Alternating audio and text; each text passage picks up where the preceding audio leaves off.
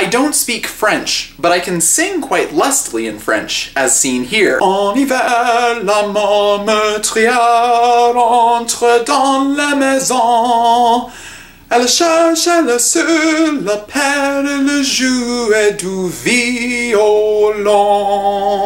I think that's about Death visiting people in their houses and playing them a song on his violin, but I'm not exactly sure what the direct translation is. This is a great part about being in choir. I get to sing songs in all different sorts of languages. French, German, Latin, Hebrew, Russian, but I am tragically monolingual. I took Latin in high school and ancient Greek in college, and neither of those are languages that you can practice speaking, so I've kind of forgotten what I learned in both those languages. And that brings me to my greatest shame. I took 6 years of elementary school Spanish, but my school just didn't have the budget to take it seriously. So I'm at the point in my Spanish knowledge where I know a lot of nouns, but I really don't have a good grasp of the grammar or the sentence structure. This came to a head when I went to Uruguay to visit my friend who was there for a Fulbright. He's fluent in Spanish, so we didn't have any problems when we were together. But there was this one time when we were at a bus stop and some women heard that we were American and wanted to talk to us. My friend Connor was able to carry on a great conversation with them about Uruguayan politics, and I was totally left out. Except, the younger of the two women who talked to us had this tray full of alfajores,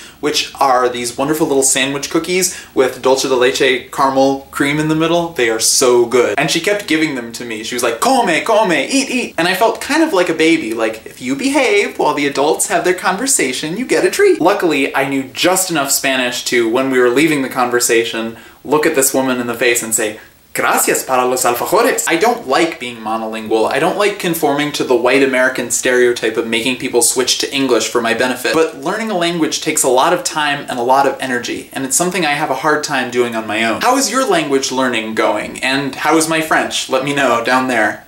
See you later.